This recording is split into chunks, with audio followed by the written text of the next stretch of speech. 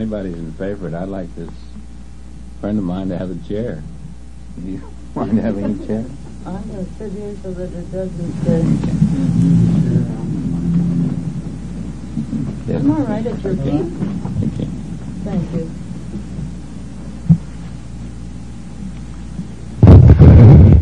Let's start with a little meditation, please. That was such a beautiful message that we just can't go away from that quickly. Let's hold on to this thunder.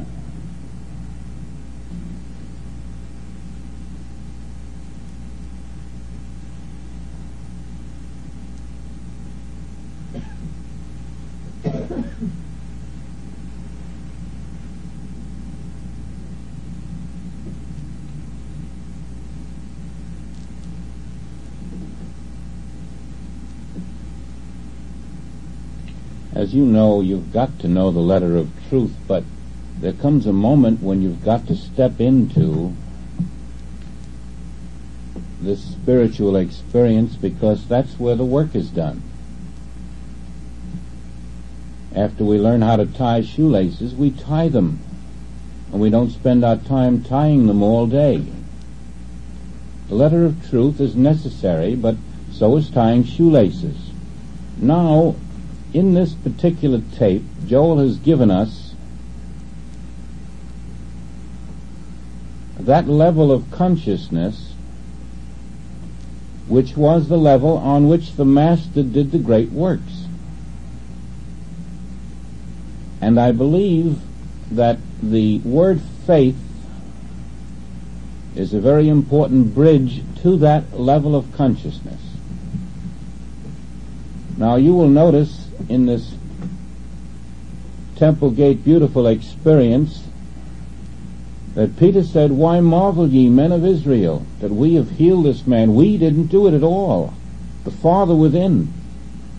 But if you just go back a few years, that very same Peter wasn't able to make a statement like that himself. He was completely unable to make a statement like that at the time. In fact, directly after the Mount of Transfiguration experience, he couldn't make such a statement. But within 2.5 years, 3 years, something had happened to him so that he was now in the fourth dimensional consciousness. Let's go back to that Transfiguration experience and see the difference there. A different Peter. And let's presume for a moment that each of us could be that Peter at one stage, and then at the stage of an experience whereby those who come to us find the light within our consciousness. On the Mount of Transfiguration, we see a Jesus who suddenly becomes light, and we see a Moses and an Elias appear. And then the disciples find, when they finally open their eyes again, that only Jesus stands there and Moses and Elias are gone. They're told, "Tell no man of this until the Son of God is risen from the dead." And you can be sure that made no impression on them whatsoever. Until the Son of Man is risen from the dead, whatever did that mean? And then they asked him some questions about Elias, and he mentioned that Elias would come again, in fact had, but the world couldn't accept Elias any more than they could accept the Son of Man. And they finally realized he was talking about John the Baptist, who apparently was the reincarnation of Elias. Now, this was a transcendental experience in the fourth dimensional consciousness, to which he had lifted Peter, John, and James. In it, they had seen a new level of man. They had seen Jesus transformed. They had seen that there was a body of spiritual light. They had seen that those who were considered dead were not dead, that there was life in the invisible. They had seen that Moses was there, that Elias was there. They probably never recognized 2 or 3 years later that at the crucifixion Moses was undoubtedly there, Elias was undoubtedly there, and possibly hundreds of thousands in the invisible standing right there. But this was being revealed to them at this moment, and the instant they came down from the Mount of Transfiguration, all this was forgotten. All this was forgotten. Practically the next moment there's a man coming to Jesus and he says, "Your disciples could not heal my son. He's a lunatic, moonstruck, epileptic. He froths at the mouth, he runs into the fire, he doesn't know what he's doing, and they couldn't heal him, will you?" Now you know he loved his disciples. In fact, he was here to train them. These were his chosen ones. And yet what did he say? "O faithless, perverse generation." Faithless, perverse. In referring to the very same men, one of whom later was able to say at the temple beautiful, "Why marvel ye men of Israel?" Think of the transformation that must have occurred in him when in one moment his own teacher, Christ Jesus, is saying, "O faithless, perverse generation," referring to Peter, James, and John, and the other disciples, when 3 of these had already been with him and had seen the transformation of man, from man of earth, the physical self, to man of light. But they couldn't heal the epileptic. And he called them faithless. And you know that Peter was not faithless in the sense that we would call a person faithless today. Peter had faith. James had faith. John had faith. But not your understanding of faith, nor mine. Their faith was not the faith that he called faithless. And so we must examine that word, mustn't we? And we must examine the word perverse, because its meaning there was quite different than our current terminology of perversion. Perverse, let's look at it in the Latin. To turn through, to turn around, to turn in many directions. The meaning there was to turn in many directions, scattering our forces instead of concentrating in one direction. You might call perverse in that sense the opposite of concentrating. They had not found a center, and therefore they scattered and ran in all directions without any real sense of direction. And that's the meaning of perverse. And the reason they did that is because they were faithless. Faithless about what? Let's go a step further, because he gives us the answer. If you had as much faith as a grain of mustard seed, you would say to the mountain, "Remove," and it would remove. Now then, the faith of a mustard seed is what they didn't have. Now let's see what they did have. They saw an epileptic, and they tried to heal him, and they couldn't. But if they had the faith of a mustard seed, they wouldn't have seen an epileptic. The mustard seed becomes a tree.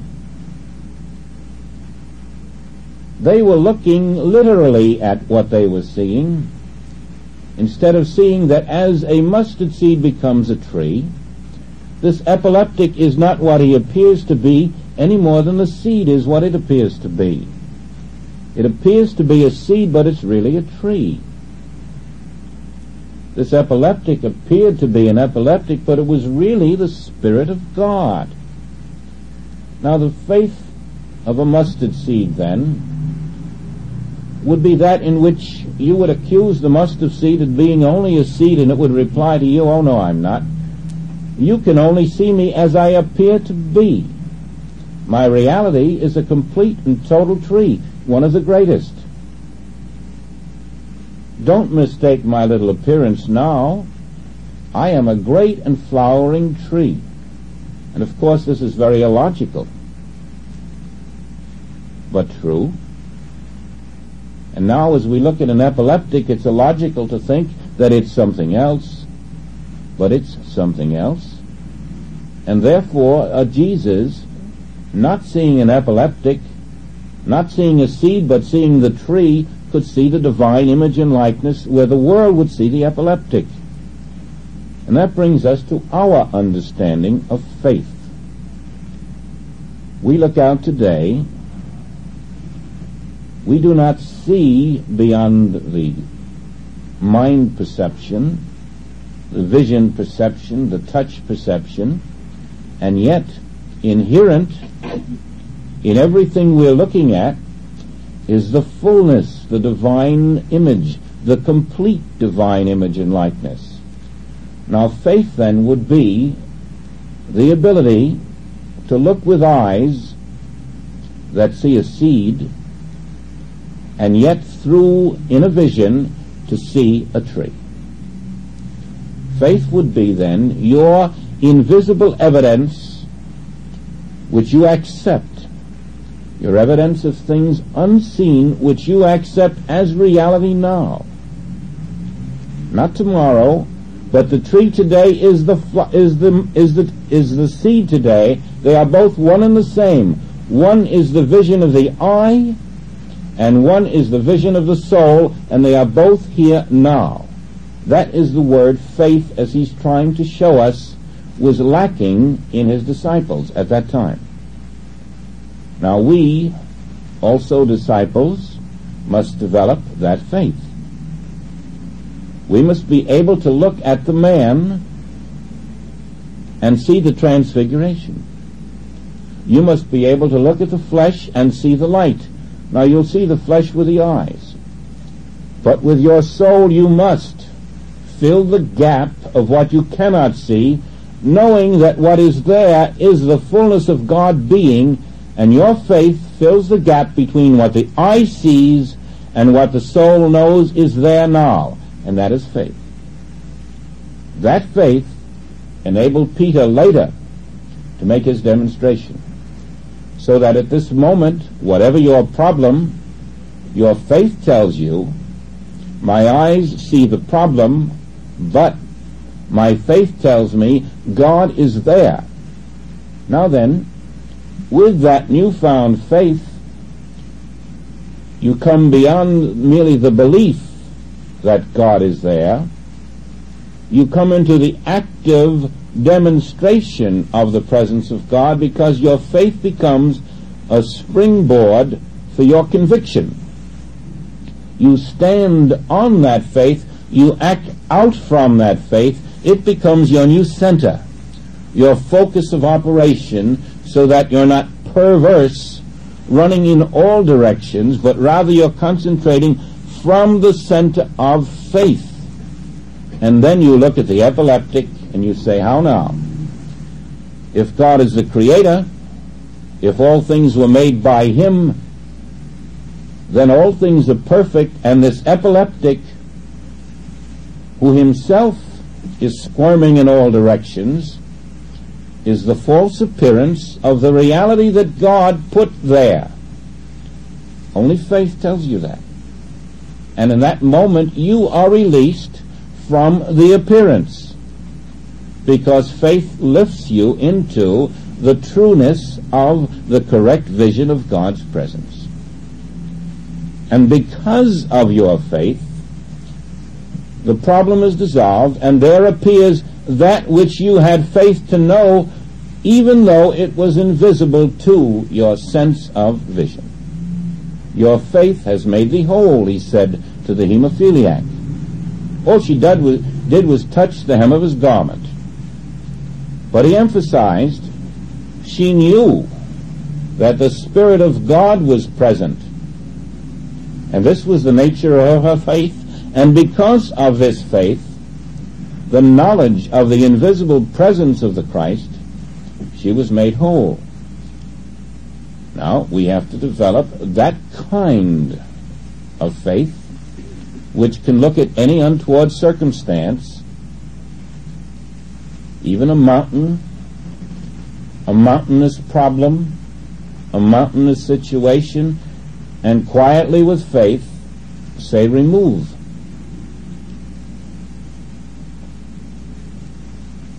The sheer knowing that the presence of God is the only presence removes the mountain. Nothing is impossible to God, and therefore one who has developed the faith in the presence of God fulfills the scriptural statement that nothing is impossible to one who has faith. Faith in the fullness of God's presence in spite of the appearance. Now this brings us to a different meaning of faith than we may have had. I'm sure all of us felt that we have faith. I certainly felt that I had faith. But there comes a time when you discover what you thought was faith was merely an intellectual belief. And the flood rises and you run fast. And your faith suddenly disappears because it never was there. Any more than Peter's was there, or the disciples who couldn't heal the epileptic. We have termed faith when what we really mean is a sort of a mental belief. Oh yes, I believe in God.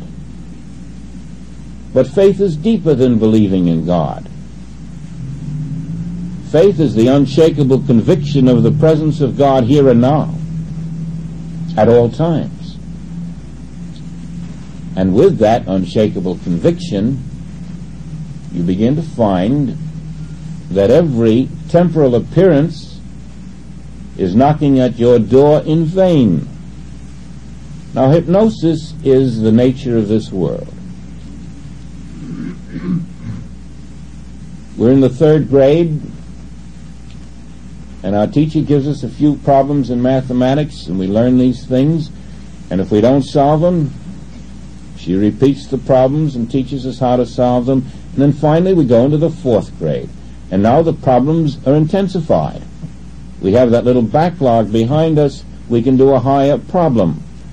Finally, the 5th, 6th, and finally, when we're up into the 8th grade, we're doing problems, and we can solve them because we've been through the 3rd, the 4th, the 5th, straight on up. And so it is with this human experience. The degrees of hypnosis are intensified. At first, they're very simple. You look out and you see things which you believe are so. You see the railroad tracks. You see them come together and you learn they don't. And this is the solution of a problem. You have overcome the illusion of railroad tracks coming together. You still see them with a visible eye, but something in you, your experience, tells you they only appear to come together. So you're out of that hypnotism. You're out of the hypnotism, perhaps, that there's a horizon. You learn it only appears that way, and as you approach it, it moves back, and it moves back, and it moves back. It isn't even there. You won't fall off, and Columbus reached that conclusion, and here we are. Now, these problems are all hypnotic, but they are all optical at this point, and now as you rise in perception, you're given a cold, let us say. And now your problem isn't an optical illusion anymore, it's a different kind. You don't breathe as freely. The things you smell don't smell quite as they did before. You don't talk very distinctly. There are other senses involved in this hypnosis. And then in a week or two, you shake it all off, and you say, I lost my cold. What you really mean is, you have overcome hypnosis. It just took you that long. And now the problems are intensified, because all of this human experience is a parade, a succession with continuity, without interruption, of hypnotic problems. You're in a school. The hypnotic problems come at you 1 at a time, 10 at a time, 100 at a time, but they never stop. And their purpose is very clear. Now the right side of your body is paralyzed. All of it. You can't move your facial muscles, your arm won't even budge an inch.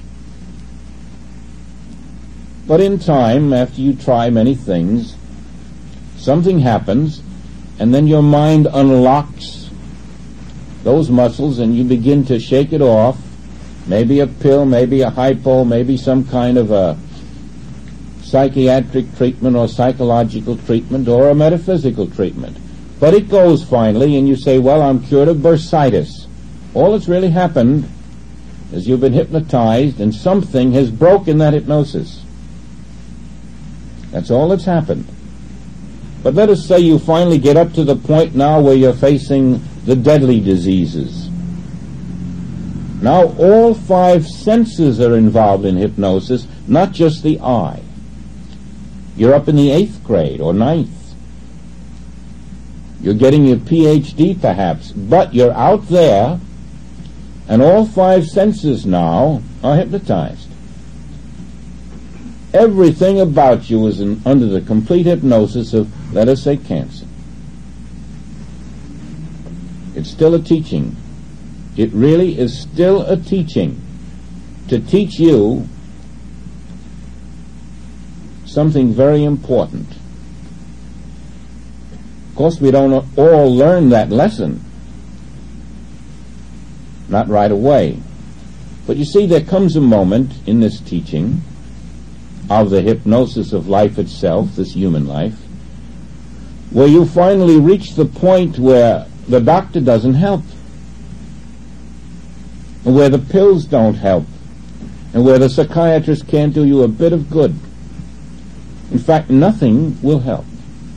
And finally, in your desperation, you call out to God, and that doesn't help.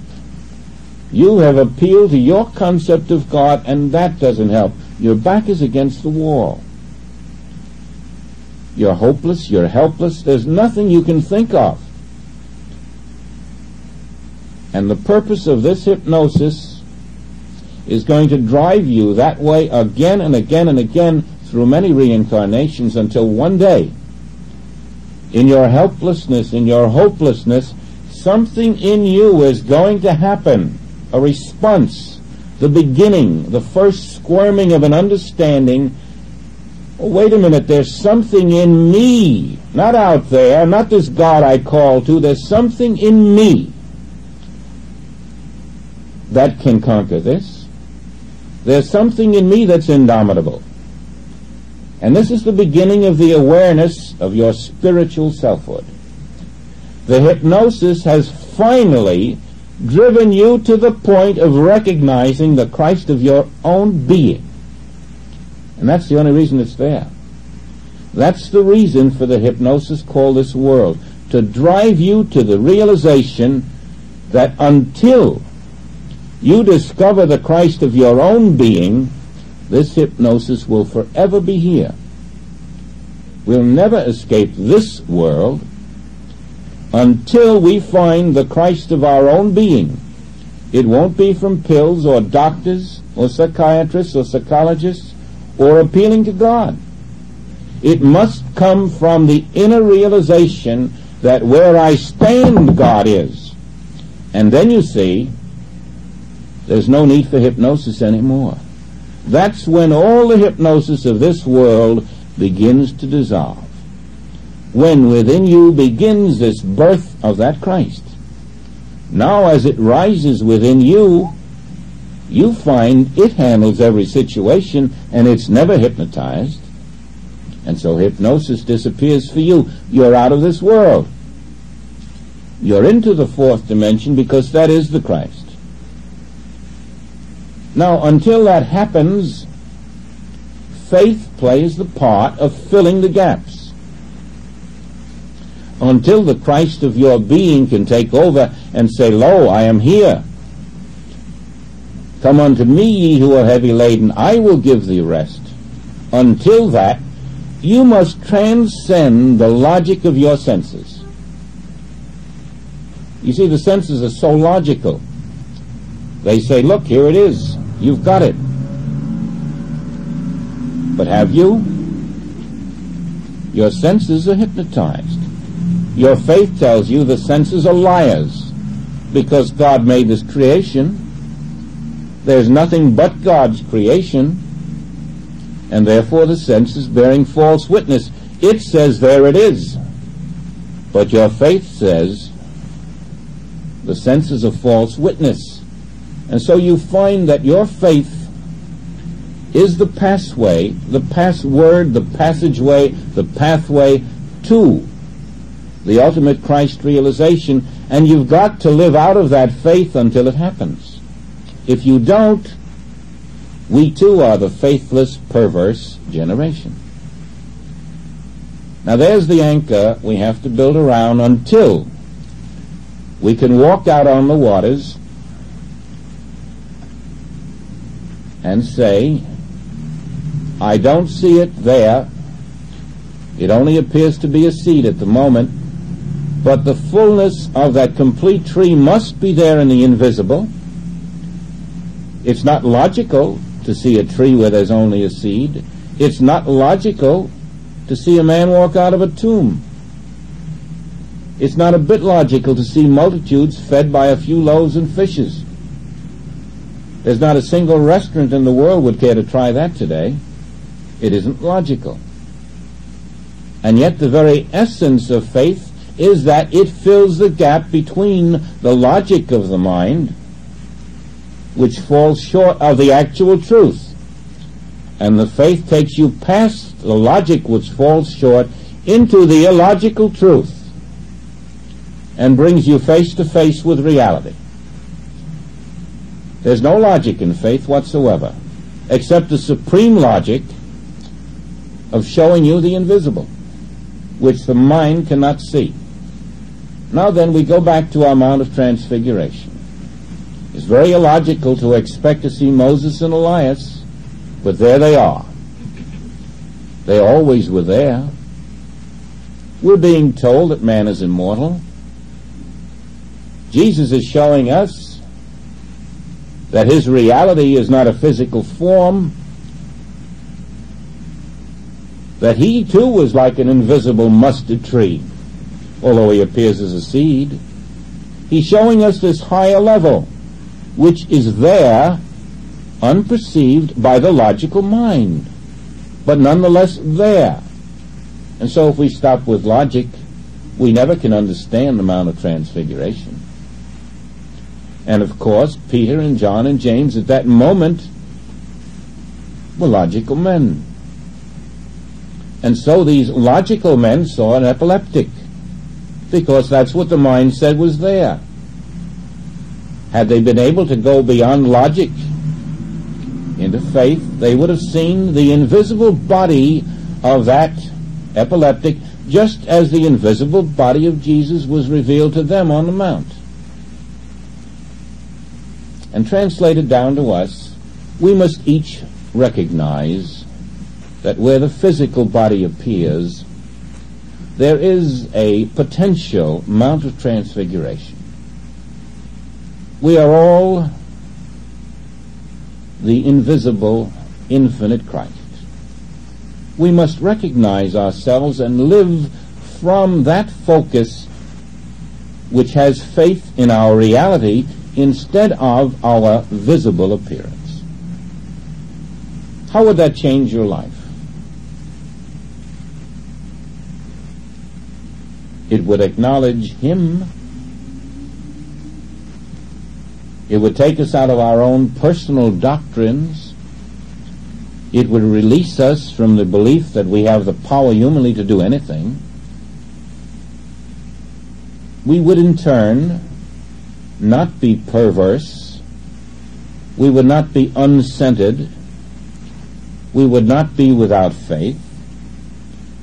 But we would find that we could say, unto the Christ of my being nothing is impossible, and so I stand rooted in the conviction that Christ being omnipresent, perfection is omnipresent,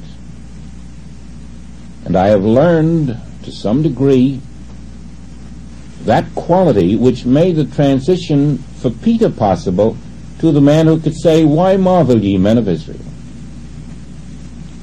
We each are going to have our temple beautiful experience. We each are going to see the miraculous as our faith brings us to this fourth dimensional consciousness.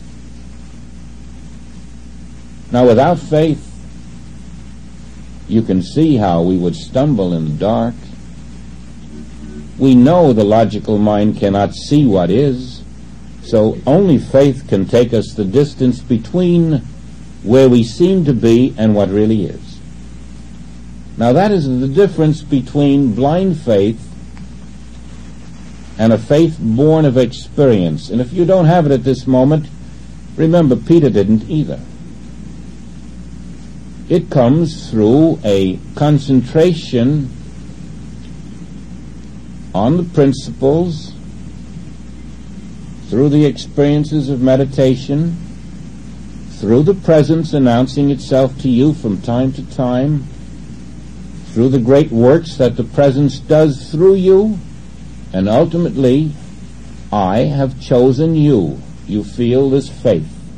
It's suddenly there. Out of nowhere is this great plateau of certainty. And you don't run when the flood comes. You hold your hand up. Peace, be still, it is I. Because now you have the faith, which yesterday was but an intellectual belief. And when this faith is born in you, you may be sure that the Christ is rising within you, that the realization of the Christhood of your identity is very close. Because that faith is the sign that you have been chosen.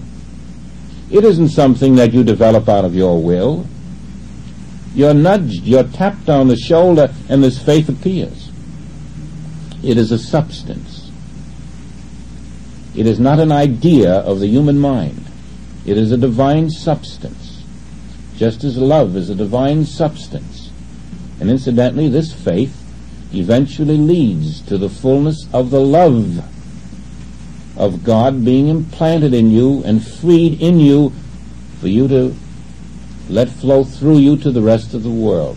Now let's play with faith and realize that whenever we are accepting a negative, an imperfection, a discord, a lack, whatever its nature, our acceptance of that should be a sign to us that we are faithless. It's no crime, but it's important to recognize faithlessness in yourself, because the turning from faithlessness to faith is the beginning of the spiritual experience. Try to recognize this when an imperfection comes to your attention. And the reminder to yourself that if I had the faith I could stand here will begin to develop in you the faculty which can stand and see not a seed but a mustard tree, right where the rest of the world is seeing a seed. I thought I might go out and buy a lot of these seeds and just plant them all over my house just so I could see them all the time as a reminder. I may even do that. It's important to know that the fullness of God is present every single second of your eternal life. Now let's be quiet for a moment.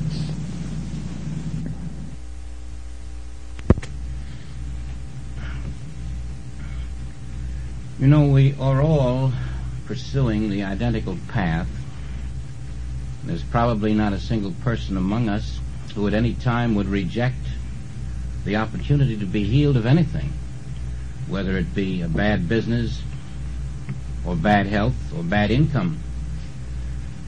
And sometimes the stress seems to be placed upon that phase of this work to such an extent that we get lost in the jungle of speaking about healings. And of course, that is not the ultimate purpose of this work by any means. If it were, I can assure you there wouldn't be an infinite way at all. There are places to be healed. There are places to be repaired, to have those bones put together again. Healing in this work does occur, but it is only a brick in the building that you're building. There's a different kind of an edifice which doesn't stop with a healing. And it's necessary to go through the phase of healing emotionally, financially, mentally, physically. It's necessary to go through this phase, but only that you may emerge in a higher realm.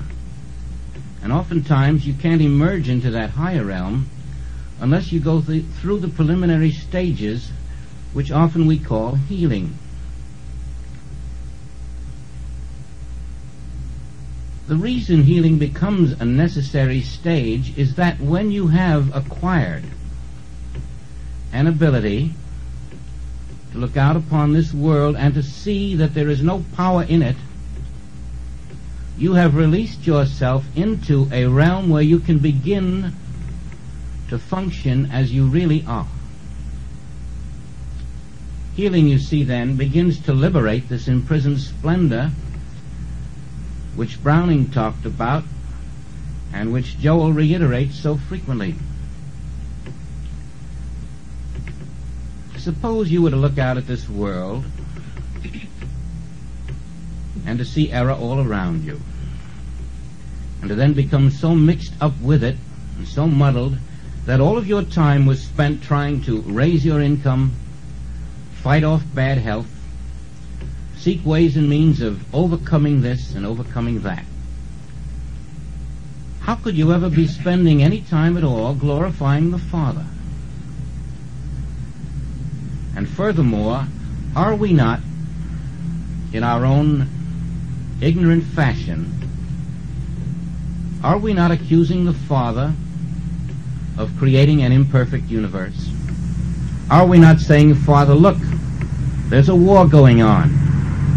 Look, there's hospitals crowded with people, some dying.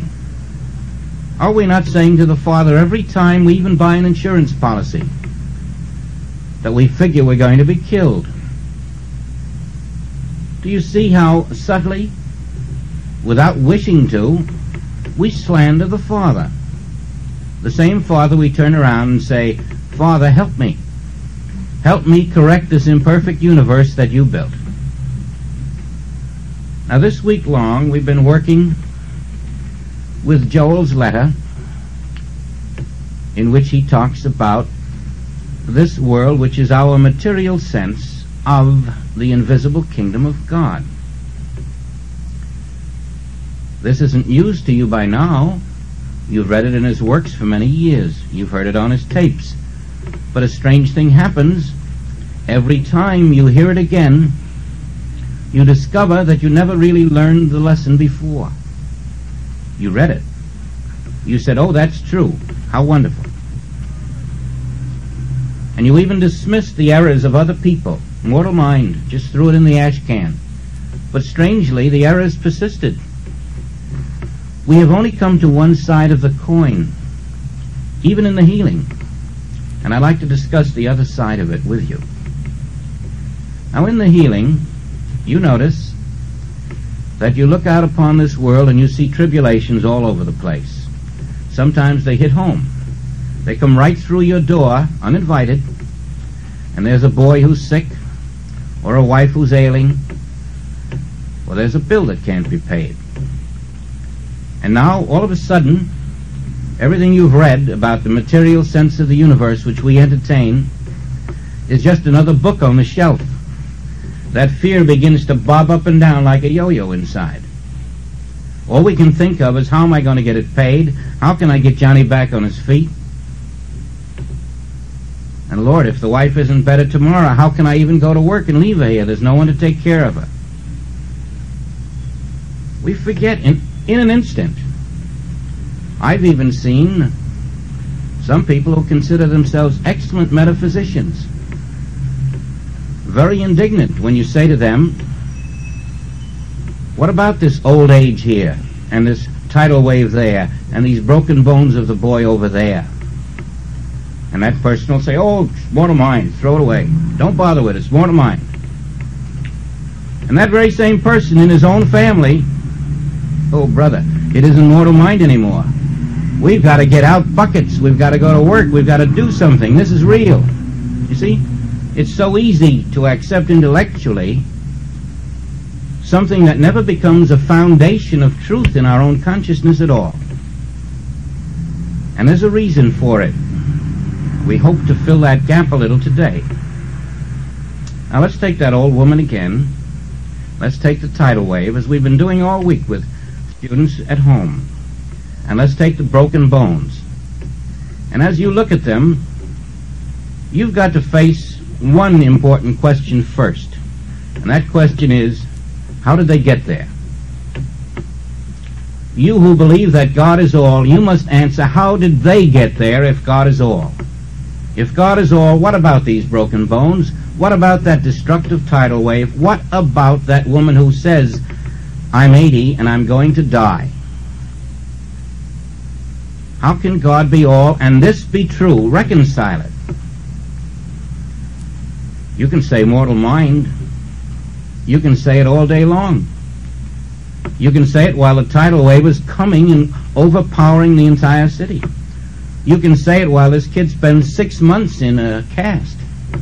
Your words won't do a bit of good. Why, in God's perfect universe, when God is all, do these things appear? What is the logical, simple explanation? So that we can once and for all say, oh, I see it, I understand it, and therefore I can be free of it. Let's look at the pantheist who says God is man. God forms himself, his very substance, into man. You know that's Hinduism, don't you? And now this man is sick, so we have a sick God. Or this boy has broken bones, and so the bones of God are broken. We have a God who is anything but perfect, and so we have to throw that theory out the window. We come to the theist, just the opposite, and that encompasses 3 of the major religions of the world: Christianity, Judaism, Islam.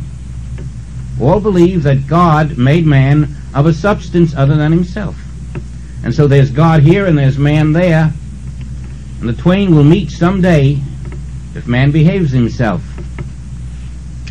You've got the theistic point of view there, that God, the supreme being, and man and the other creatures are either going to find the reward in hell or heaven, depending upon just how far they can go in listening to those commandments and obeying them. The Buddhist goes in between somewhere, but not far enough perhaps, and just banishing all of it. It's all illusion, Maya, let's forget it. Let's not bother about this lifetime. You can see it when you're driving a car and they shuffle past you on the street sometimes, completely unaware of the car. It's all Maya, all darkness. It's illusion. And maybe when we get out of this illusion and die, life will begin. Now that's that theory. But Joel comes along and gives us a middle path. A middle path which actually 3/4 of the population of this universe are completely unaware of. A path that doesn't say God is a man. A path that doesn't say that this is all illusion and it's a void otherwise. A path that doesn't say God created man out of a different substance than himself, but rather we come in with this middle path of seeing that God is the only being. There is nothing but God. And that which we behold, which is imperfect, is our distorted misperception of reality. And there's still a missing link, and that's the other side of the coin. Now then, you're looking at this old woman, you're looking at this tidal wave, you're looking at these broken bones of the child, and because God is all, you must realize that right where this old woman appears to be, God must be, but God isn't the old woman. You're seeing God through that glass darkly. You're seeing the tidal wave through a glass darkly, the broken bones through a glass darkly. But how? Why? What can you do about it? The Father gives us a clue. He says, son, your thoughts are not my thoughts. So he does have thoughts. Where are they? They're all through the infinite. God's thought waves are flowing all about us. You're right in Genesis, in God's thought.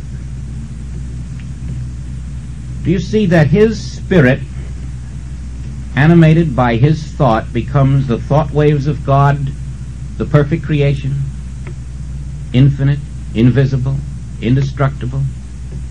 These are the thoughts he's speaking of when he says, my thoughts are not your thoughts. The infinite creation, the Spirit of God, animated by his thought, moves in wavelengths in the invisible, infinite waves, waves of thought, waves of divine thought that nothing can ever destroy, in which all of creation is. There has to be a translator for those waves of thought, just like radio waves or TV waves. And now look at the universal sense, what it does. Just imagine if you were, for example, to pour the Pacific Ocean into the eye of a needle. On one side you'd have the whole ocean, and here's the needle. What would come out through the eye of the needle? A little thin, thread-like stream while the ocean is going in. The ocean goes in, a little thread-like stream comes out. And you really described what happens when the mind of man tries to catch the infinite thought waves of God. They're bigger than the Pacific Ocean, and our mind in proportion is about the eye of that thimble, that needle. What comes out? The reality, the fullness? Of course not. We have a little fragment, and now the collective mind of man does just that, receiving the fullness of God through a needle's eye. It throws out these visible distortions, and there you're looking at one, that old woman, and there you're looking at one, the tidal wave, and there you're looking at another, the broken bones. They're not created by God. They are our collective mental distortion of his perfect thought wave, his perfect universe. Your thoughts are not my thoughts. My thoughts are infinite and perfect. Your thoughts are finite, fragmentary, and consequently distorted. Now there's no woman there who's old and dying. There's no boy there with broken bones, and there is no tidal wave there for the simple reason that God didn't create such things, and there's no other creator. And then you say, why do I see them? First, the universal sense puts them there, and number two, and this is why our dear friend who just says mortal mind finds that nothing happens. Number two, that there's a you there to receive these false images.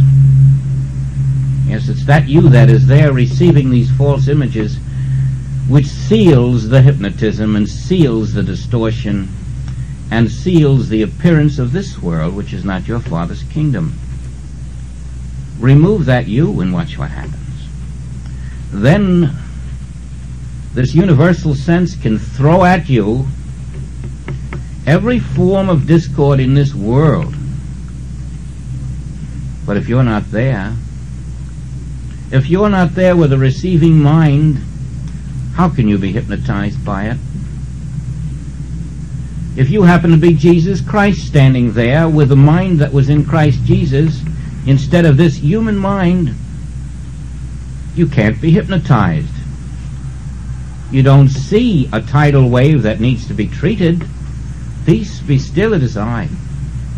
Broken bones, epileptics, old age, dying, that's only in the human mind. It isn't in the Christ mind, is it? And so, where you're standing, fending off these human discords every day of your life, of one nature or another, it's about time to say, wait a minute. I'm getting tired of fighting all these illusions by myself. I'm just a mirror for the world discord. It hits me and bounces back, and I look out and see it. I'm going to remove the mirror. When it hits me, it won't be able to bounce back. I won't be there.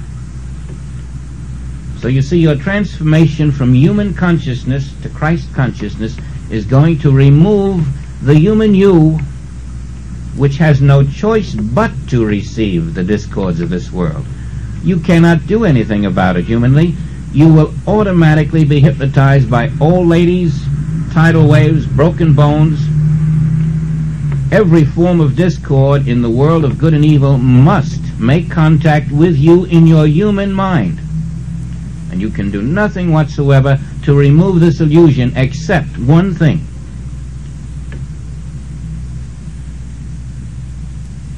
Take dominion over that human mind.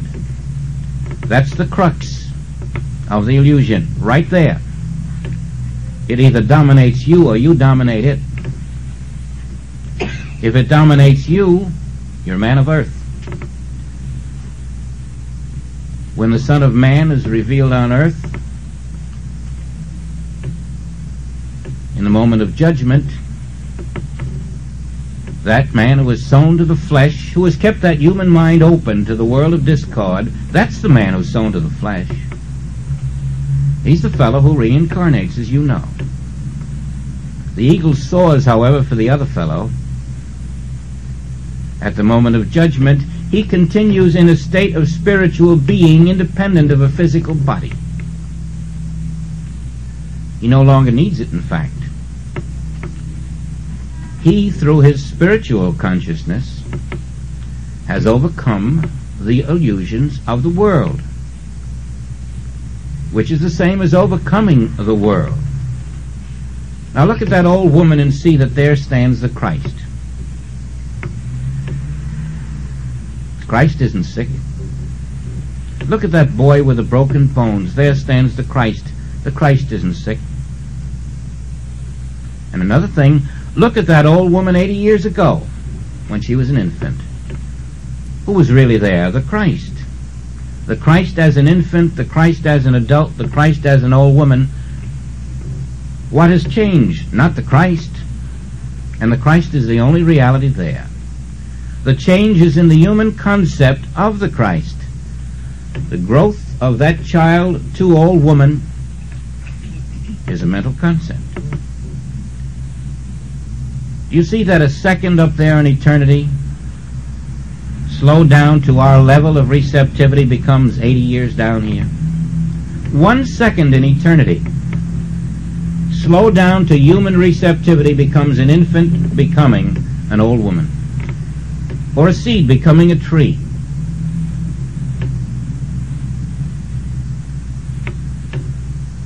It's quite a big illusion.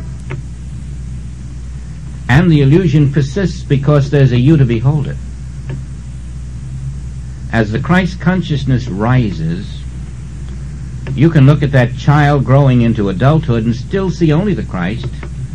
You look at the water instead of the turbulence raised in the universal sense, and you won't see the tidal wave or run from it.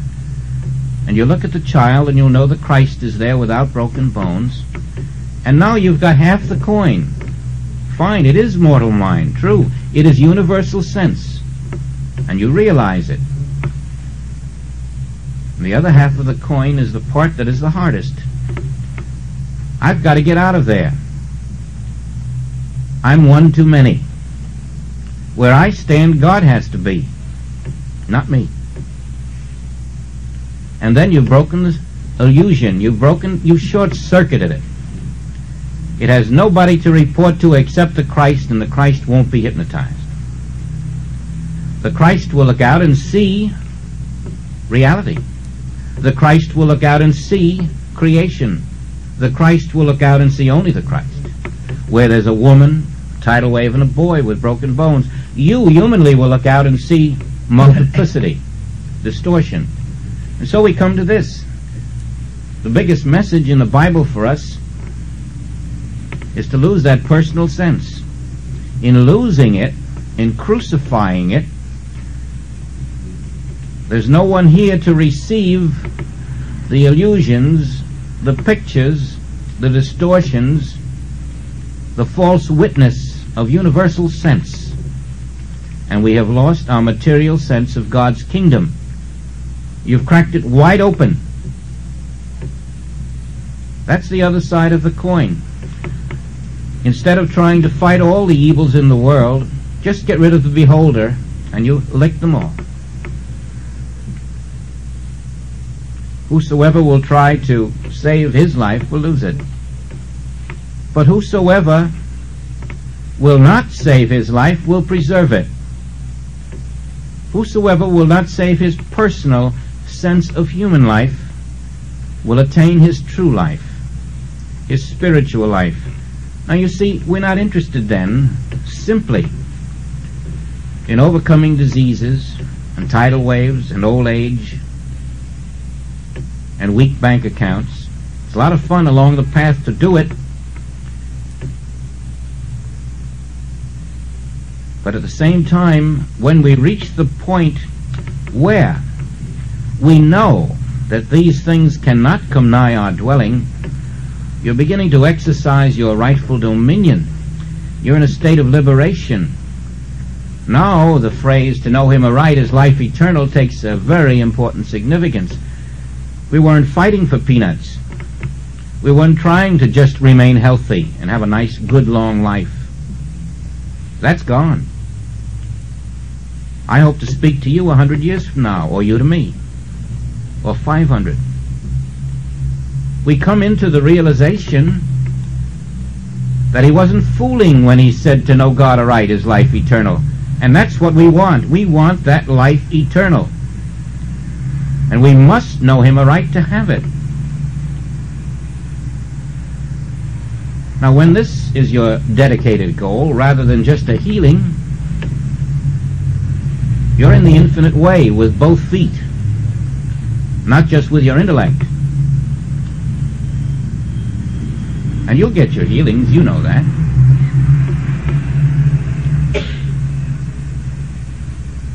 Infinite Way has a record of approximately 80% of healings.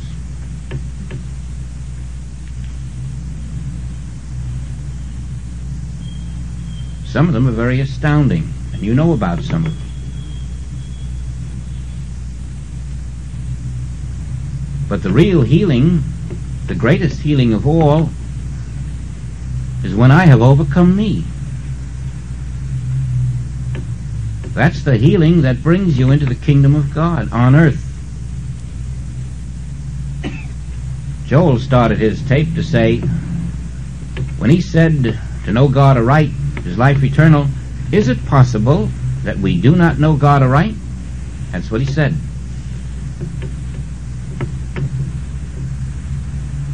And the same phrase can be looked at this way. It is a statement to know God aright is life eternal, and therefore it is stating to us that we can know God aright. We can. We certainly wouldn't be given that phrase, to know him aright is life eternal, unless it were possible. I don't see how anyone with a spiritual impulse in their being could possibly settle for less?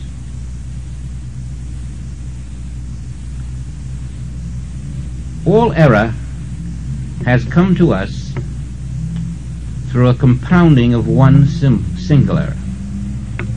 If you had the good fortune 5 million years ago to put $1 in the bank, if there was such things, today you'd be the wealthiest person on the earth. That dollar compounded over 5 million years would be enough to buy Manhattan. An error comes just the same way. One error back there compounded becomes this world. Every error ever imagined began with one original error, the belief that I and God are separate. And then came the compounding and the pyramiding into the errors that we experience today all around us.